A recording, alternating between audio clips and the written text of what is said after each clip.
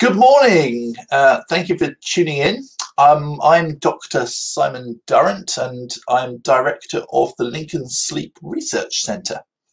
And today I'm going to talk to you about the sleeping mind, what happens in your mind while you're asleep. So just to give you a little roadmap of where we're going to be, first of all, I will just introduce you to the different types of sleep. Sleep is not just one thing, but we have different types. So I'll show you a little bit about that, particularly in terms of brain activity that actually occurs during sleep. Then I'll talk a little bit about sleep and how much sleep we get, how much sleep we need, and then what happens if we don't get enough sleep. What happens if we're sleep deprived in terms of our ability to think, our cognition, and looking then at people who are suffering from long-term loss of sleep, particularly insomnia, difficulty of actually getting to sleep or staying asleep. And then if we have time at the end, just a little insight into some of the functions of sleep in the context of mental health. And in particular, I'll look at one type of sleep called REM sleep and depression, and how this might be related actually to emotional memory and how emotional memory is processed during sleep. So that gives you a little overview of where we will be going. So just to start with an introduction to sleep, we all experience sleep. We all know what sleep is. Defining it is a little harder than you might imagine. Obviously, it's easy, relatively easy to see if a human being is asleep. But if I gave you something like a fruit fly, would you be able to tell if a fruit fly is asleep? Not necessarily easily. The definition of sleep typically involves things like the loss of consciousness, that it occurs on a regular cycle, typically a 24-hour cycle, that it's a natural state. It doesn't require any special trigger. You just opt to try to go to sleep. There is reduced nervous system activity during sleep, but that's something we will come back to because it's not absolutely true, or not as true as it was once thought to be. And that it is involved in rest and recuperation, which is true, but again, we will come back to that too. So why do we need sleep? So we spend a huge amount of our time actually asleep. What's the benefit of it? Could we dispense with it? So there are a number of different possible functions of sleep.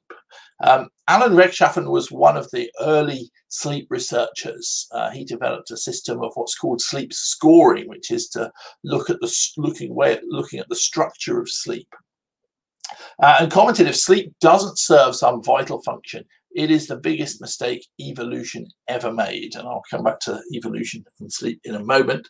So possible functions are things like resting tired limbs, energy conservation, lack of movement during dangerous nocturnal hours, benefits to the immune system, and possibly also benefits to neural activation and to cognition, to thinking, to problem solving. There are problems with many of these, however. The first three, so resting your tired limbs or conserving energy, etc., can all be achieved through quiet wakefulness. If you're sitting in front of the TV, quietly just watching, you're not really using much energy, you're not using your limbs. So a lot of these can be achieved through quiet wakefulness, and it's considerably less dangerous from an evolutionary perspective than actually losing consciousness. So sleep, from an evolutionary perspective, is a dangerous thing to do. If you lose consciousness, you are wide open to predators. So there must be a pretty compelling reason for it. Immune system performance, yes, there is good evidence that the immune system does benefit from sleep. So if you're unfortunate enough to contract COVID-19 at any point, one of the best things you can do is get a lot of sleep. Neural and cognitive benefits, yes, definitely. Now, obviously, the number one characteristic of sleep is the loss of consciousness, or at least an altered consciousness in the case of dreaming, but a loss of consciousness for a lot of the time. And a loss of consciousness, meaning switching off your conscious ability to think, etc., strongly points towards cognition. It interferes with cognition, and there must be a reason that we need to turn off our cognitive faculties for a while. So, but we still don't definitively know. William Dement comments, as far as I know, the only reason we need to sleep that is really, really solid is because we get sleepy. So I'm hoping that we can do a little better today and point to some of the other reasons. So sleep is divided into what we call sleep stages. So it's not just one thing. And more broadly, we're going to call these arousal stages or arousal states, because we're going to include wake as well. And they're defined by the electrical activity in your brain. So you may or may not know that your brain obviously contains many neurons, and neurons communicate primarily through electrical means or electrochemical means. They use little chemical molecules to cross little gaps between neurons, but the neurons themselves operate in terms of voltages and currents. So one of the techniques to looking at brain activity is to put electrodes on people. Literally, you attach electrodes to people's scalp, and these electrodes will pick up electrical activity that is due to brain activation, to neural activation. This varies substantially during sleep and wake. So the pattern over time of the electrical activity varies substantially. As a result of that, we can divide sleep and wake up into different stages, and we can know which stage we're in based on that activation. And the activation has a number of characteristic things. One of the things while you're awake is this thing called alpha rhythm. It's kind of hard to see on the screen, but you can sort of make it out in this top channel. So this is an electrode sitting in the center of the head. And this little alpha pattern is an indicative of somebody who's got their eyes closed, is relaxed, but is still awake. And you get relatively high muscle tone. So the bottom two lines here are measuring muscle tone, which we also do. The next two lines up, these two lines, are measuring eye movements, and then the top line is measuring brain activation. So there are small eye movements still, even while your eyes are closed, you will still actually be making small eye movements, and then you get high muscle tone. So that's during wake. The transition into sleep, which starts with what we call stage 1 non-REM sleep or NREM sleep, as juxtaposed against REM sleep, which I'll show you in a moment, is characterized by the loss of alpha rhythm. So alpha rhythm disappears, and actually you get rolling eye movements. So if you ever see somebody fall asleep, you'll see their eyes begin to actually roll around. There are also these little things that we call vertex sharp waves. So you get little short bursts of electrical activity, relatively low in amplitude, so not that many neurons taking part in them, and they're quite rapid. They're characteristic of stage 1 sleep. Stage 1 sleep only is about 5% or so of the night, so it's relatively unimportant. It just tends to be dismissed as a transition stage.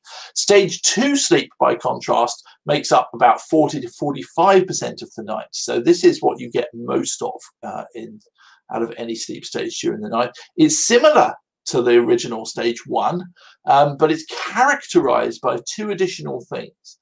One is called sleep spindles, and you can see there, just highlighted in the green arrow, the green circle, is a sleep spindle. There are a couple earlier in that trace as well. So sleep spindles represent firing of several 100,000 neurons at least at once, at a higher frequency than they were firing at for a short period. It's generally between half a second and 2 seconds, and then they just go back to doing what they were doing. Spindles are associated with what we call neuroplasticity, so learning, changes in the brain as a result of learning. The other characteristic in stage 2 sleep are K complexes, which you can see at the end. So this is a very large synchronized activity by a lot of neurons, potentially millions of neurons engaged in this. These are believed to be what are called slow waves, and I'll come to slow wave sleep next. And this is an isolated example of a slow wave, but it occurs during stage 2 sleep. We call it a K complex. K complexes in isolation have no known function, so this is one area of active research still. It's something we actually don't know what they do, but it is suspected that they are just slow waves, but just an isolated slow wave on its own. Which brings us to stage 3 non-REM sleep, which is slow wave sleep. So this is deep sleep. If you've ever seen somebody really deeply asleep, they're hard to wake up. They are probably going to be in this deep sleep, which we call slow wave sleep. And it's characterized by these high amplitude slow waves. So they're like K complexes, but there's a whole series of them in succession. Slow wave sleep, deep sleep, is essential for memory. It is essential for restoring your sense of wakefulness. So when you get more tired as the day goes on, or when you get more tired as the time since your last period of sleep occurred, it's slow wave sleep that you need. And if you get enough slow wave sleep, it will remove that sense of tiredness, and you will get lots of slow wave sleep. It will take priority over other types of sleep when you need it. You get most of your slow wave sleep in the first half of the night, not all, but most. And it is involved, definitely, we know, in memory consolidation, and also in what's called synaptic downscaling. So synapses are the connections between neurons, and when you learn things, your brain modifies the strength of the connections between the neurons. And typically, synapses are strengthened as a result of learning. But clearly, if you just strengthened all synapses, then eventually everything will be connected to everything else, and you would go crazy. So you need some way to actually reduce the strength of synapses as well, and that is believed to occur during slow wave sleep. And then finally, last sleep stage is stage REM sleep. And this is one of the most interesting. So REM and slow wave sleep are probably the two most interesting sleep stages. REM sleep you get mostly in the latter half of the night. This is when most of your vivid dreaming occurs. So if you wake up sort of 4 a.m., 5 a.m., you will often remember a dream that you were just having. You do dream during other stages, but they're not as memorable, and you're less likely to wake from the other stages. And REM sleep, so REM stands for rapid eye movement. This is sometimes called paradoxical sleep historically, because it looks a bit like wake. But it's characterized, as the name would suggest, by eye movements. So the second and third lines down are channels that are measuring, these are sort of electrodes that are measuring eye movements, and you can see from about the halfway point, suddenly you get lots of eye movements occurring. And if you've ever watched somebody sleep, particularly in the latter half of the night, you will see their eyes moving. If you have pets, cats, dogs, etc., you can see this in them too. They also have REM sleep. All birds and all mammals have REM sleep. All reptiles and all insects do not have REM sleep, which is strong evidence that this is an evolutionary adaptation, quite a fairly old evolutionary adaptation. What is REM sleep for? Well, apart from obviously the vivid dreaming that we know, it's believed to be involved in some form of what we call procedural memory. That's to say motor learning. So if you learn to ride a bike, is the classic example, that's what we call procedural memory. It's a procedure. It's a technique, a motor learning exercise. It is also, and we will come to this again at the end, involved in emotional memory consolidation. So you might have already observed in your own life that if something happens that is a strongly emotional experience for you, you tend to remember it much more than things that are less dull. That are more dull, things that are less interesting. And the reason, one of the reasons for that is that these memories are strengthened and reprocessed during sleep, and REM sleep is believed to be the stage that is involved in this. Though exactly how it happens remains open to research. We actually don't know exactly how that happens. Neutral memories, by contrast, seem to consolidate much more during deep sleep, slow wave sleep.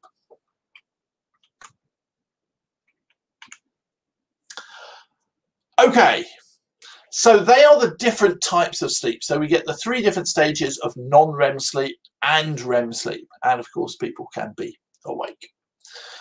So next question is, how much sleep do we actually get?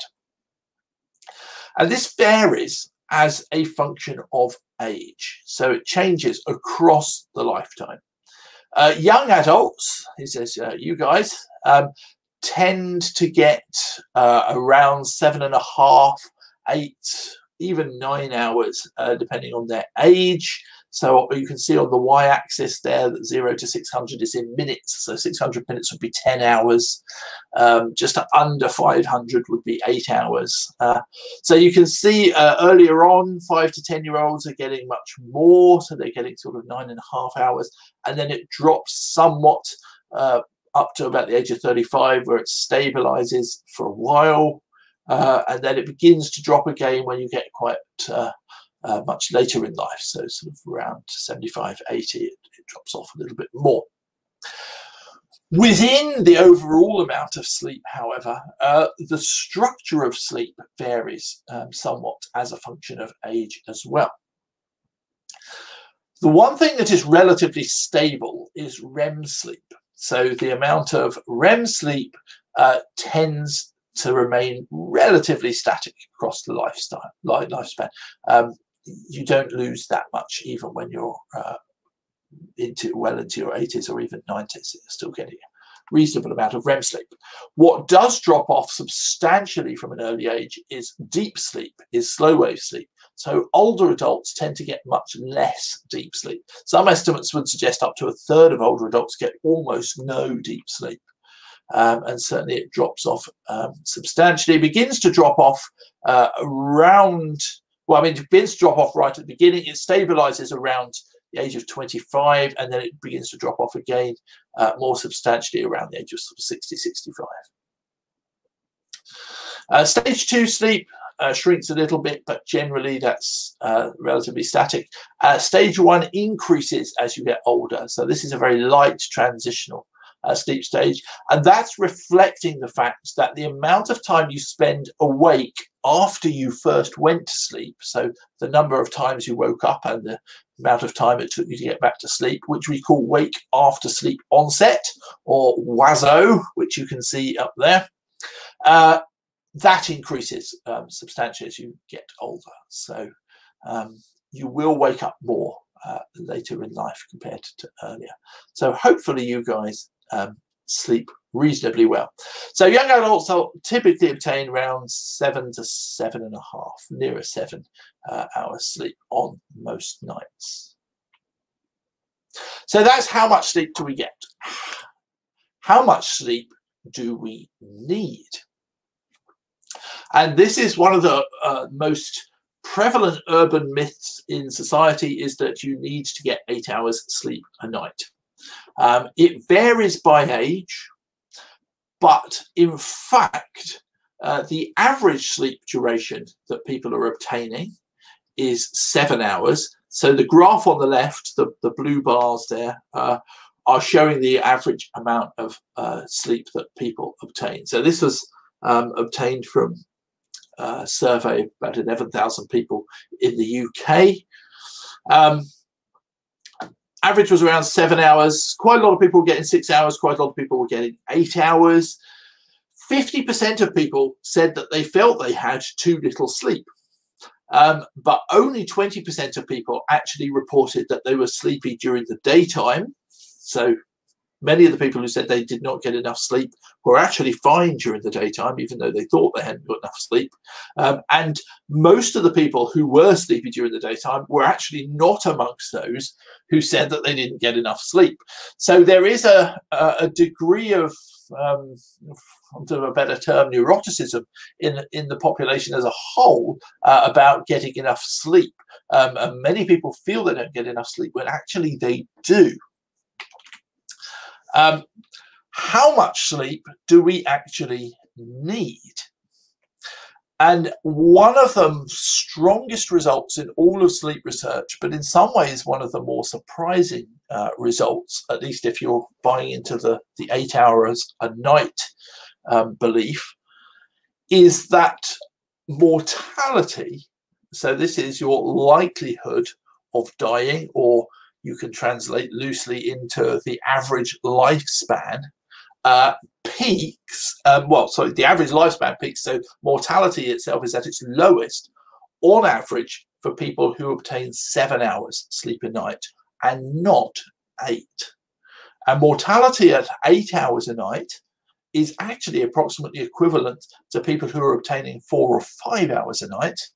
And as you get more sleep above 8 hours, it gets worse. As you get less sleep below 7 hours, it gets worse. Now, this should not be, and I always have to give a note of caution here, it should not be translated to an individual circumstance. Individuals vary widely. If you feel you need 9 hours sleep a night, get 9 hours sleep a night, that's fine. It is just at a population level, the fact that as a population we get 7 hours sleep a night is fine. From a mortality perspective, that is actually optimal. So that is ideal for living a long and hopefully happy life. It's also worth looking, there is a slight difference between men and women. Women, interestingly, their mortality is less susceptible to losing sleep, so to lower sleep durations on average. The effect of mortality is not as bad, it's worse in men, but getting more sleep tends to actually impact women impact them more. Figures vary in terms of the overall duration, relative durations of men and women, but in general men get slightly more sleep actually than women. So again, this fits the pattern. So as a whole, as a population, we are actually remarkably good at getting the amount of sleep we need in order to live as long as we can, without even necessarily knowing how much sleep we should be getting. We're getting it anyway. But this is not always true, and obviously there are many people who are sleep deprived. It is a popular story, particularly you'll see in the media, that we are all very sleep deprived in modern society. Is this true? Well, one interesting source of data was a survey in the US that was carried out in 1985 and again in 2004, and said how much sleep do we get and what proportion in particular of people are getting no more than 6 hours a night, which is clearly less than they should be getting. And you can see for both men and women, and it varies a little bit, but it's true across all age groups, the number of people, the proportion of people getting less than or equal to 6 hours a night increased quite substantially between 1985 and 2004. So we are becoming more sleep deprived as population. However, we are still getting on average around 7 hours a night, so it's not too bad.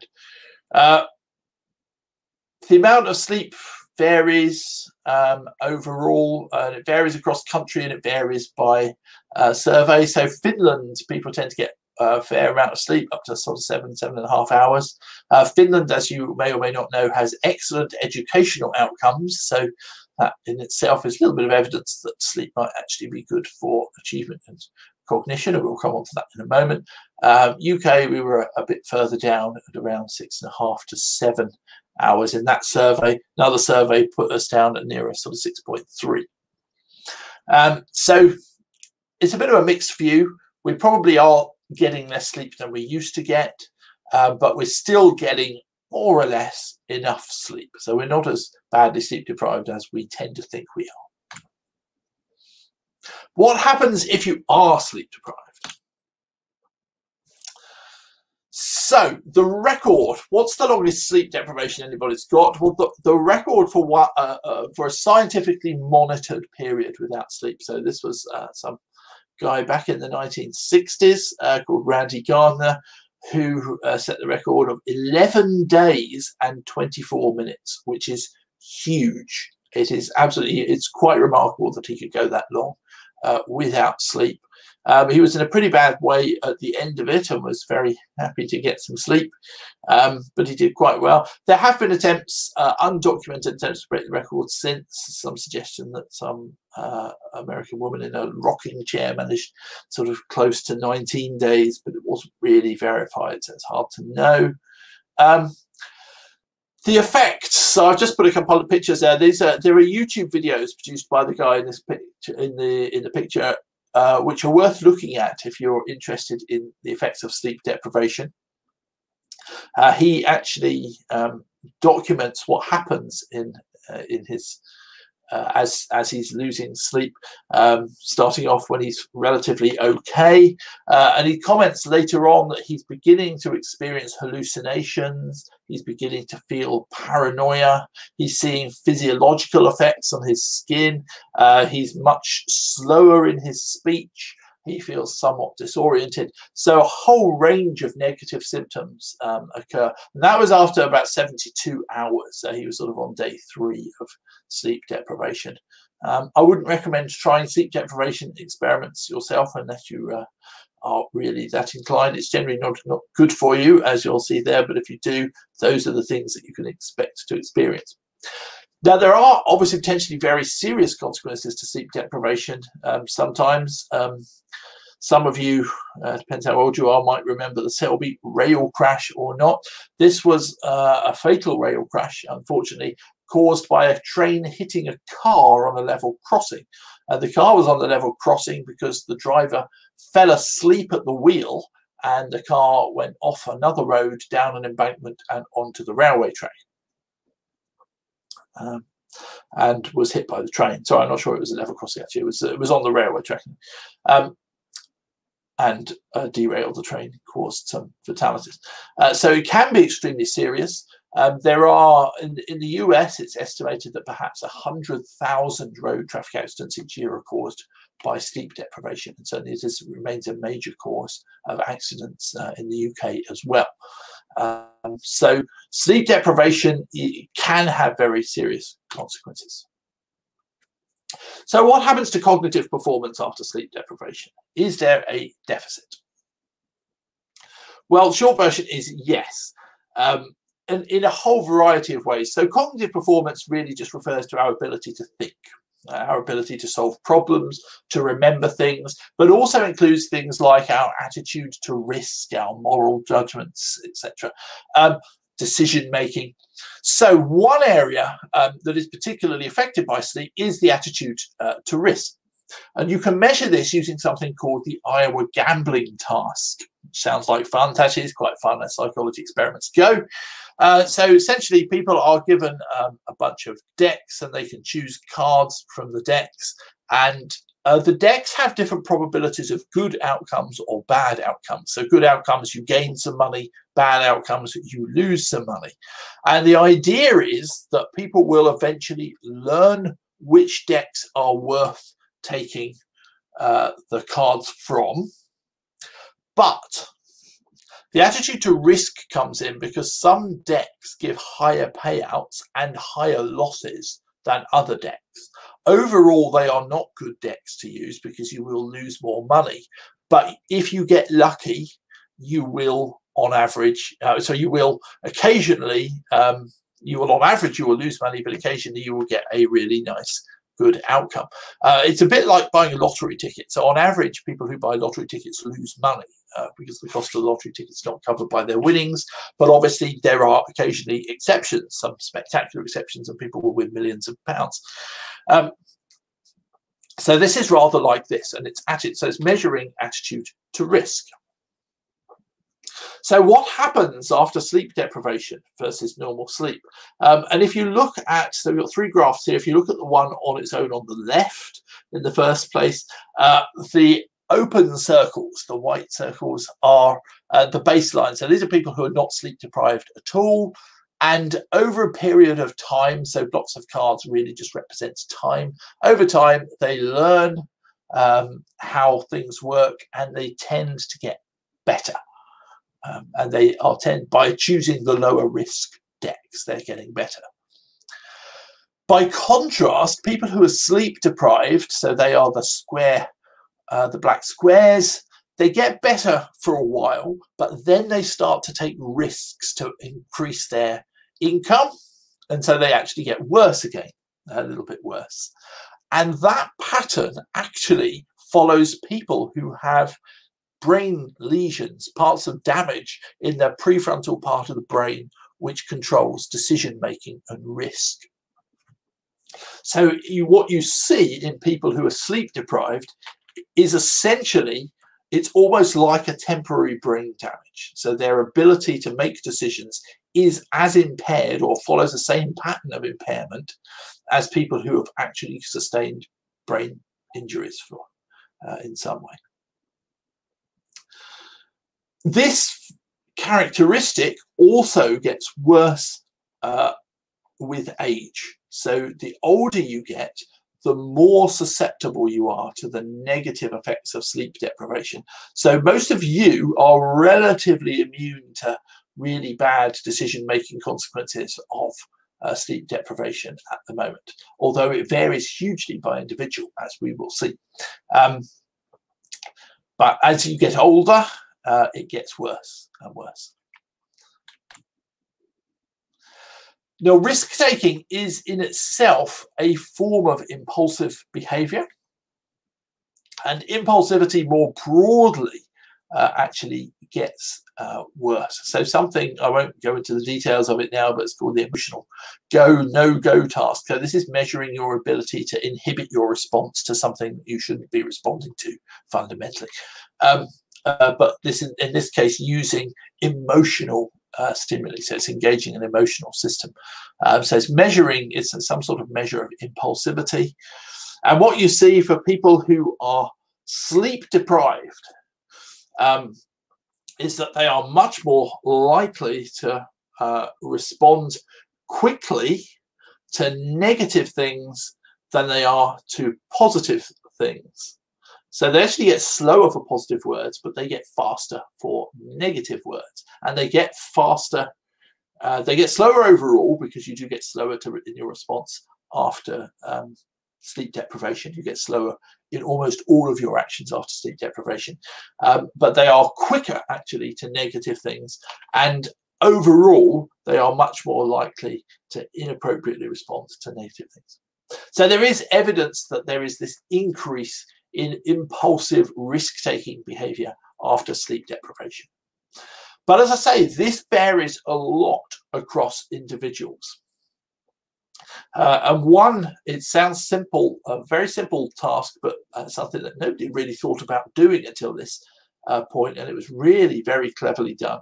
A simple thing that was done was 3 measures of sleepiness or alertness in some sense were used, and the results, as you can see in the 3 graphs, are plotted by individual. So their performance on each of these things was plotted, and it was plotted after 7 days of sleep deprivation, partial sleep restriction, so down to 6 hours a night, or extension, or normal sleep.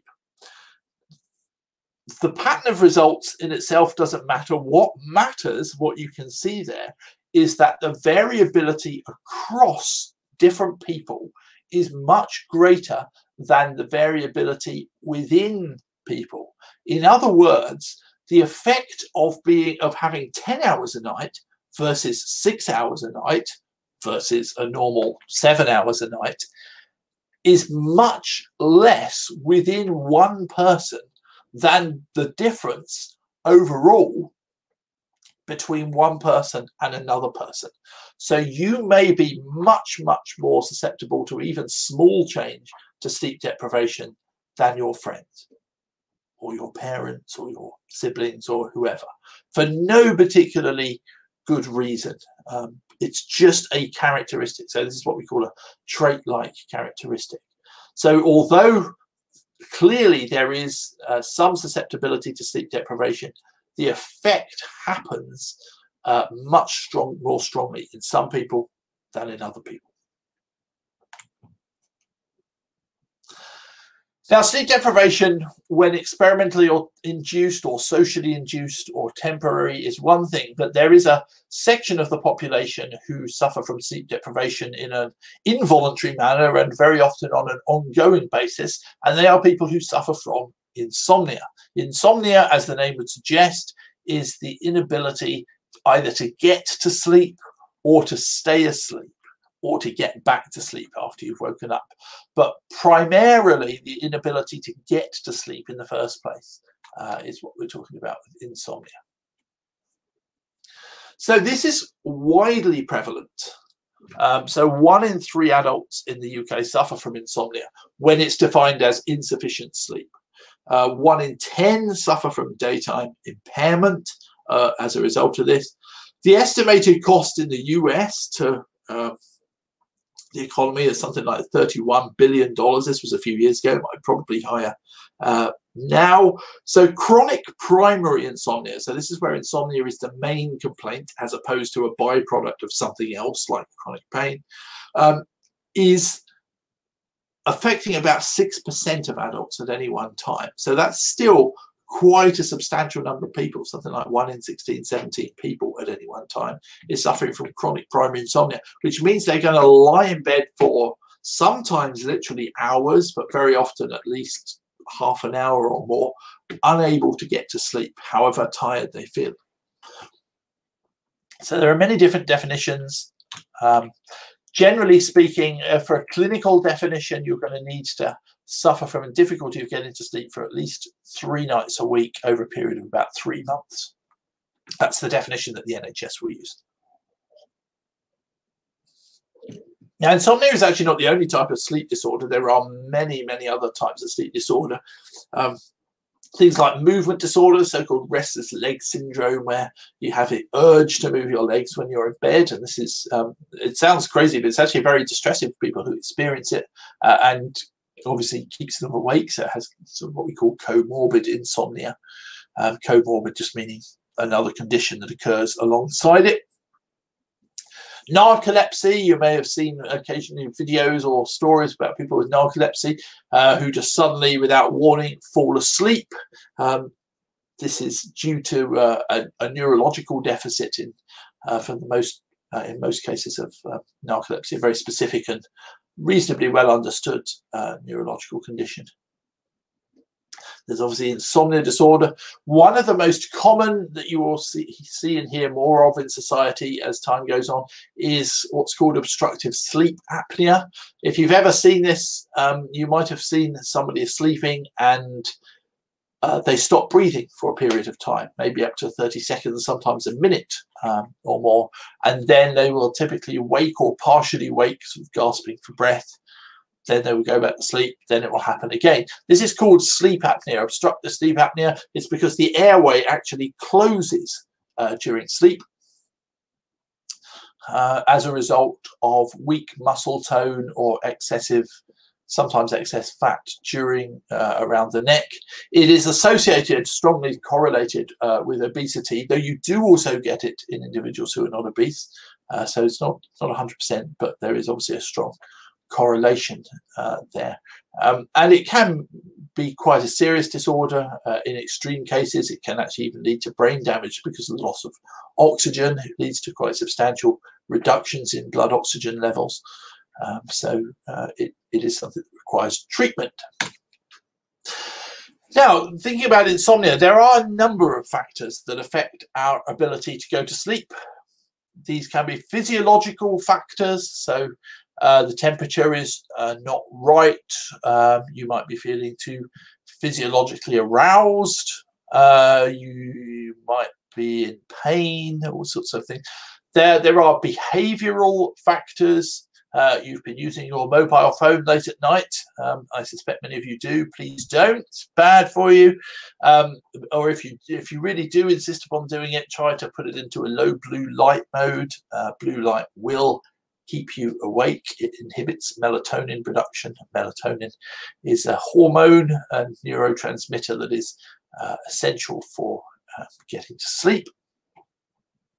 There are also environmental factors. So it might be too bright, it might be too noisy, might be too hot.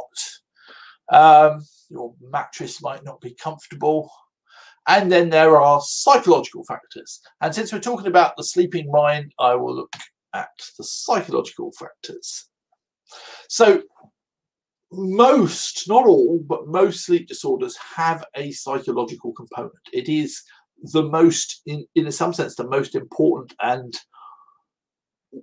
one of the harder ones to address. Not always the hardest, but certainly one of the harder ones to address. But it's a very important component in insomnia, is a psychological one. And the classic scenario is somebody who is lying in bed worrying about something.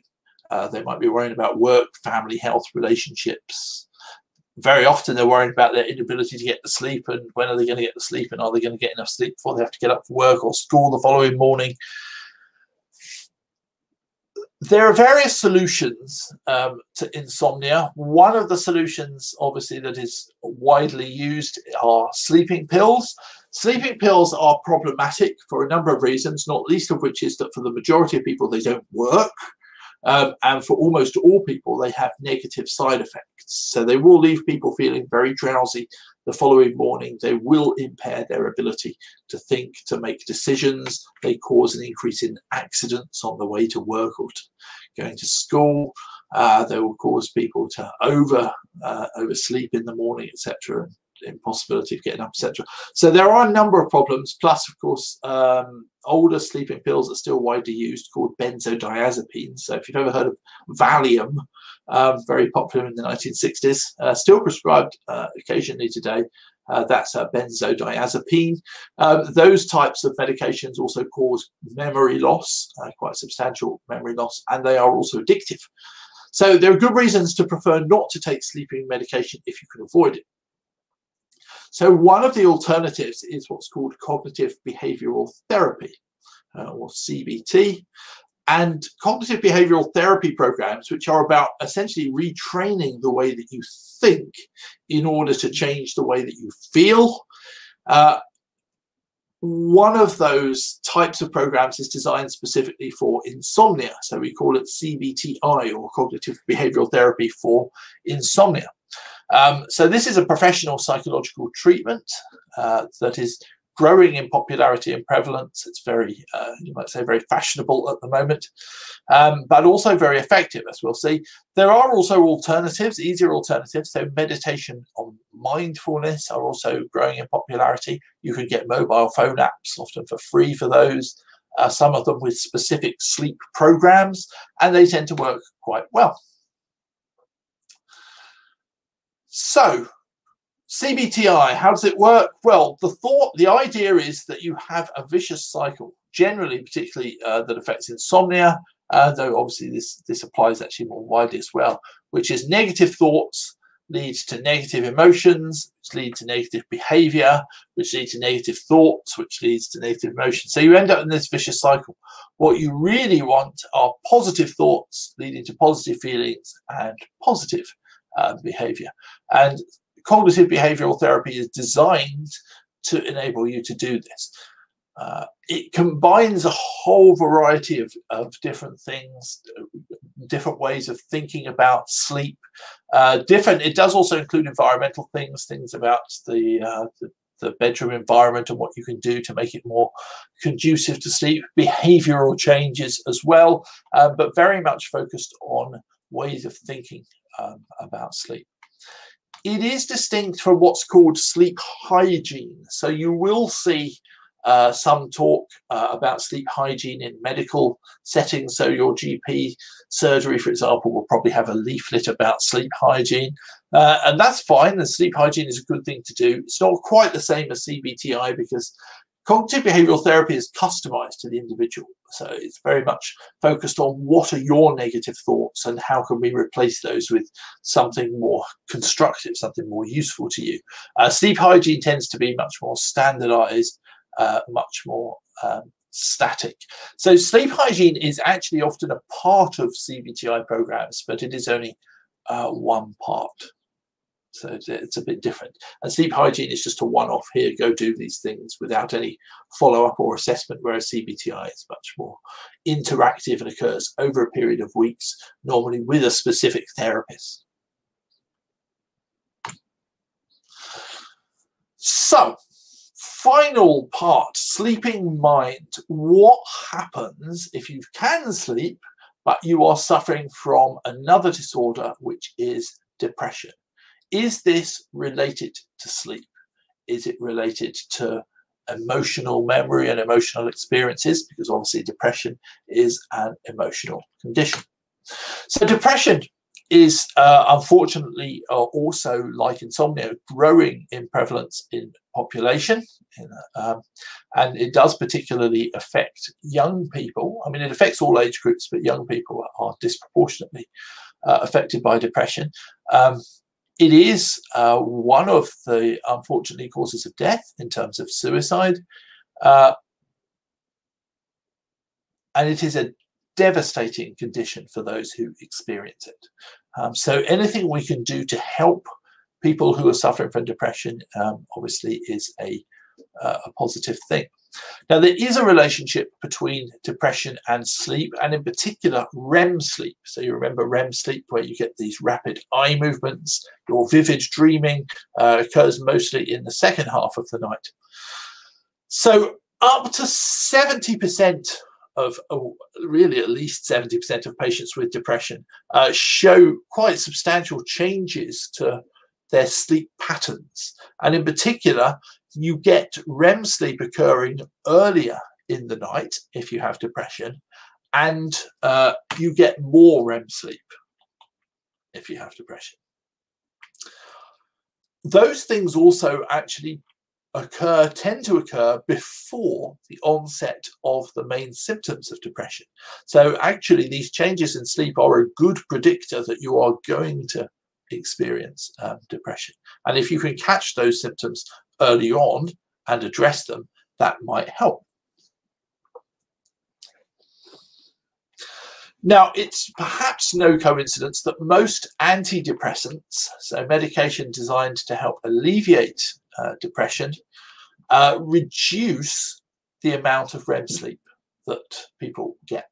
That was not an intended effect of the antidepressants when they were developed, and it doesn't occur in all, but it does occur in the vast majority of them. And this has raised obviously some attention, and thought, well, perhaps given that depression results in an increase in REM sleep normally, and that the antidepressants are reducing REM sleep, maybe this is part of their mechanism. Maybe this is one way in which they work, because nobody fundamentally really knows in any definitive way how the antidepressants work. We know obviously that they're designed to increase the availability of a neurotransmitter called serotonin. Some antidepressants also increase others, like dopamine or noradrenaline, but serotonin is really the key one. So you get these antidepressants called selective serotonin reuptake inhibitors, which basically mean once the serotonin is out there in the brain and it's been exported, if you like, by a neuron to use for communication between neurons, after a while the serotonin is reabsorbed by the neurons, but the reuptake inhibitors simply reduce the amount of reabsorption or the speed of the reabsorption. So they increase the availability of serotonin to continue to be used. That's the way they are believed to work. But there are a lot of things that are still not understood, not least the long period of time, 4 to 6 weeks before most antidepressants start to work. So one mechanism of action could be that this lengthening of REM sleep is reduced. So thinking about that, what happens during REM sleep, and particularly in terms of emotion and emotional memory?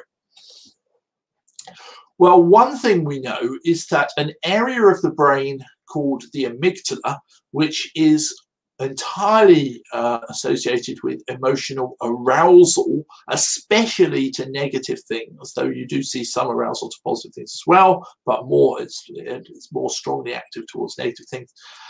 This area called the amygdala is particularly active in people with depression.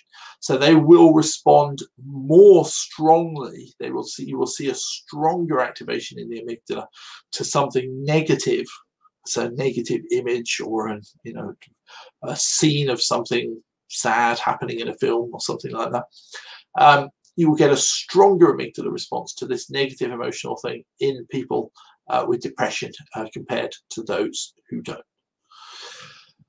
It is also the case that individuals with depression are more sensitive to, in the sense that they are more likely to notice negative things in their environment. So there is this negative, what we call a negative perception bias. So you're more likely, if you're depressed, you're more likely to notice negative things, bad things, things that are potentially upsetting, and you will see a stronger brain activation in an area associated with arousal, negative emotional arousal. Now, if you put those two things together and add one more thing, what you will see is a potential continuation or maintenance of negative emotional memories. So if somebody is perceiving negative things more readily and getting a strong activation to them, that is one thing. But if that were a transient thing, if it only occurred temporarily and then stopped, perhaps we would be able to cope with it. But during REM sleep, we consolidate, i.e. we strengthen the memory of emotional events and things that we have perceived or experienced as emotional. And if you have more REM sleep, you will spend more time strengthening these negative things, and you'll strengthen them even more. So if you have a bias towards negative rather than positive things, and you are strengthening emotional things more generally, you put those two together, that means you will be strengthening more negative things. And this leads to what we do see in people with depression, which is a negative emotional memory bias. They are more likely, if you are depressed, you are more likely to remember negative things and less likely to remember positive things compared to somebody who is not depressed. And this combination of increased REM sleep and a negative biased amygdala is likely to be responsible for this, or at least could be. So we created this model called the attack model, which shows this. Now, if that's the case, one solution to that might be to eliminate or to reduce REM sleep, the amount of REM sleep, because if you reduce the amount of REM sleep, you prevent this strengthening of these negative emotional memories, or you reduce the amount that they are strengthened. And thereby you break this negative cycle, because obviously if you're remembering mostly negative things, that makes you more depressed, and then you remember even more negative things. So it's a downward spiral. And what we want to do is to break that by preventing people from remembering the negative things. So we did an experiment whereby we're presenting people with negative or neutral images. And this is using what's called a split night design. So comparing people who slept only in the first half of the night, in which they don't get much REM sleep, with people who slept in the second half of the night, where they get a lot more REM sleep. So both groups are sleeping for the same amount of time. They're not totally sleep deprived, but they're partly sleep deprived. But one group is getting much more REM sleep than the other. And we were looking at people who were depressed versus people who were not depressed. And what do we see? Sure enough, people who were, so we see depressed participants showed much greater of consolidation of neutral memories during the early sleep, the stuff that's rich in deep sleep and not much REM sleep. And we know that deep sleep is associated with neutral memory strengthening, so that's fine.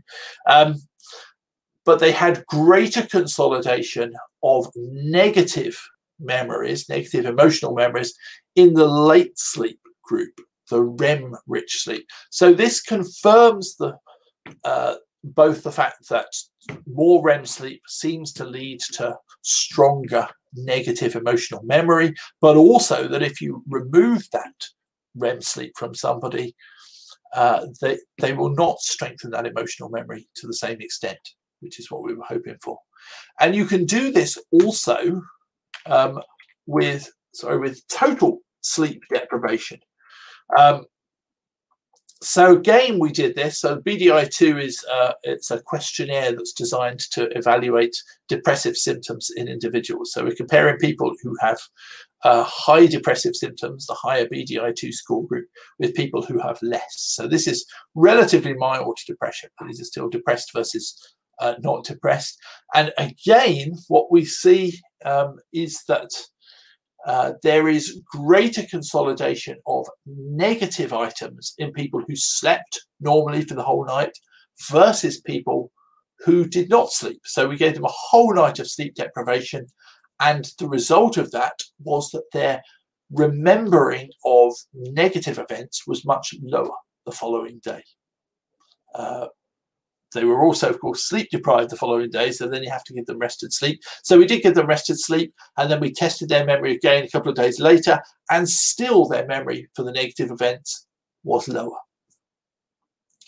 So this suggests that sleep deprivation can be used as a therapy. And in fact, sleep deprivation is used as a therapy for depression. This is actually one way in which people can alleviate depressive symptoms.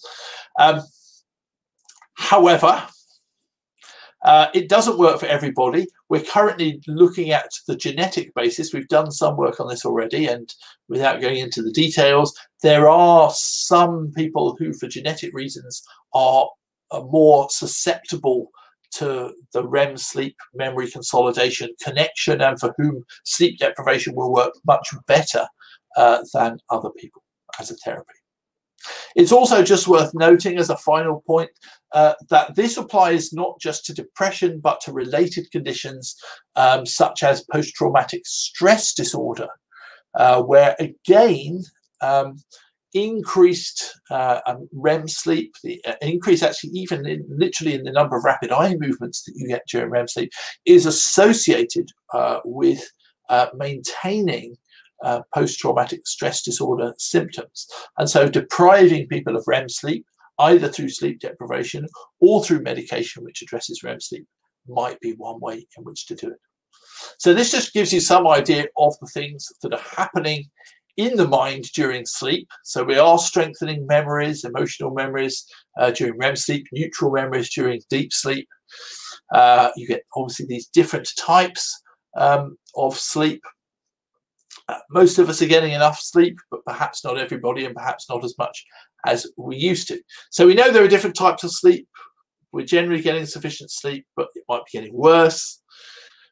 If you don't get enough sleep, it's going to impact your decision making and make you more prone to taking risks. But if you are getting too much sleep, or if you're getting too much REM sleep, it might be giving you too much emotional memory. And if these are negative emotional memories because you're depressed, this might be leading to the maintenance of depression. So maybe reducing REM sleep might help with that. Thank you very much. I'm afraid I think we're out of time. I have time for literally one or perhaps two questions, but thank you very much for listening and watching, and do get in touch if you are interested in anything more. If you're looking for a university, do come and work with us in Lincoln, because we have a sleep centre and a sleep laboratory here, and we very much welcome people's involvement. So thank you very much.